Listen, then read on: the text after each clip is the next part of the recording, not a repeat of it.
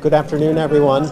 I had the opportunity today to meet your new foreign minister, Hassan Mahmoud, someone I knew in his old capacity, but whom I had the great honor of having an introductory call with today, so that we could talk about the future of U.S.-Bangladeshi relationships and how we work together on issues of mutual importance, areas such as climate, expanding business opportunities, and the Rohingya. And so I look forward in the next coming months to working closely to advance our mutual interests. Thank you.